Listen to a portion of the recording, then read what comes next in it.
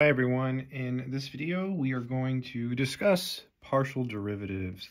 So we're going to be using a book to help us do that. This book is wonderful. It is called Calculus of Several Variables, and it was written by the famous Serge Lang.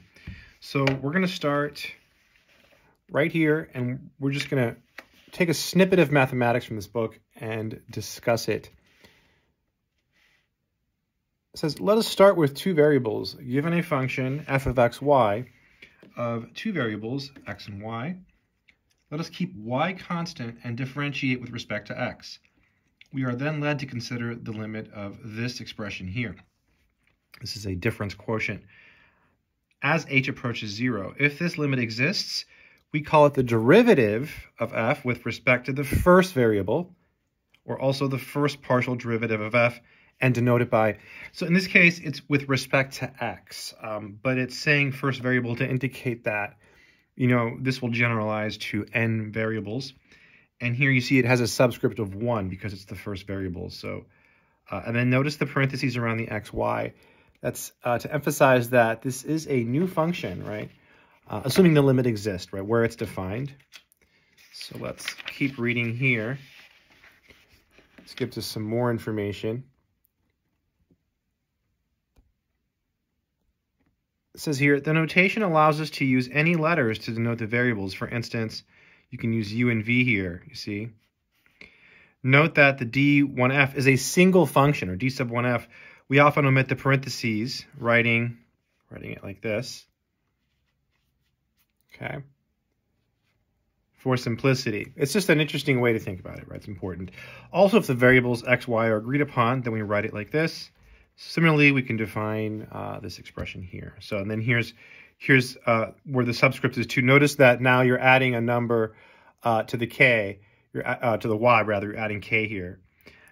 Before, actually, that's a typo. That should be an h. Okay, that should be an h, or it should be as k approaches 0 because that term has to approach 0. See over here, h was approaching 0, right? So here, it should be an h here. And if you want to use k, you can, but then the k should approach 0. And then here they have an example of a partial derivative. Let's go ahead and work through this example, and then we'll see what, we'll see how we're doing. So let's see. So we have a function,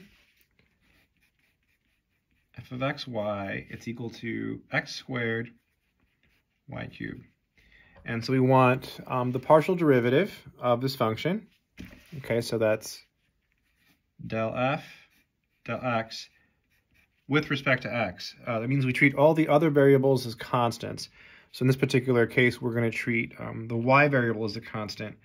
So it just hangs out. So we're just going to differentiate the x squared.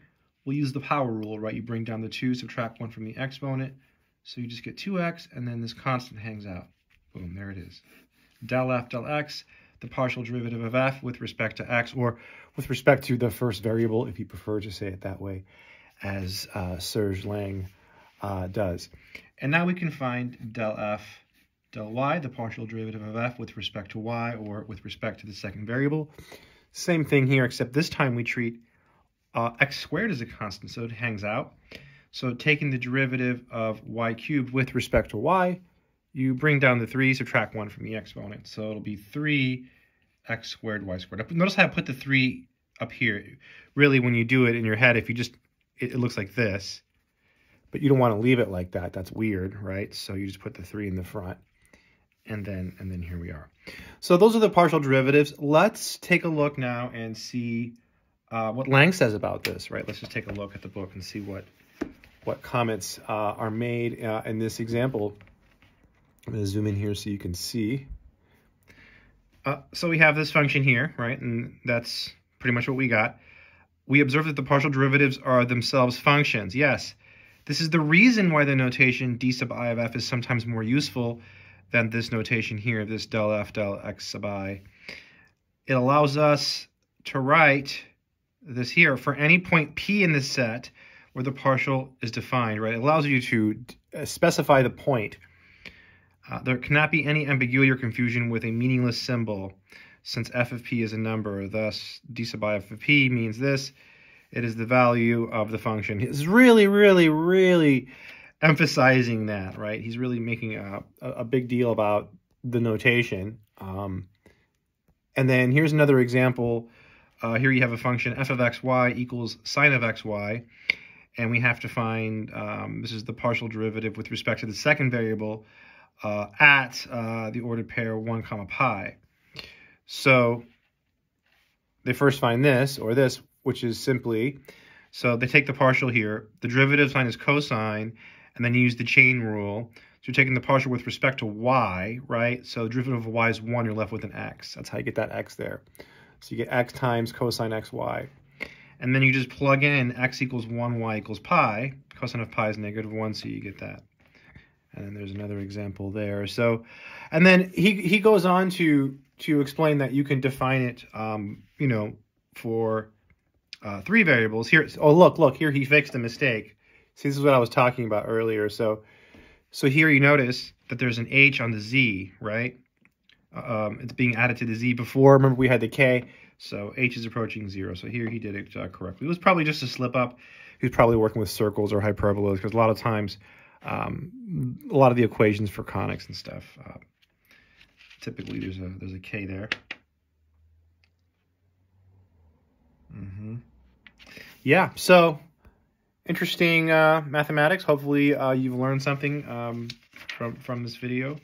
I'll try to leave a link in the description to this book or somehow in the video in case you want to check it out. Yeah, I hope it's been helpful. Oh, also, if you want to learn math, I have courses. They're on Udemy, but if you get them, use the links from my website, mathsorcerer.com. Subscribe if you want to, and check out my other channel, The Internet Sorcerer. Keep doing math.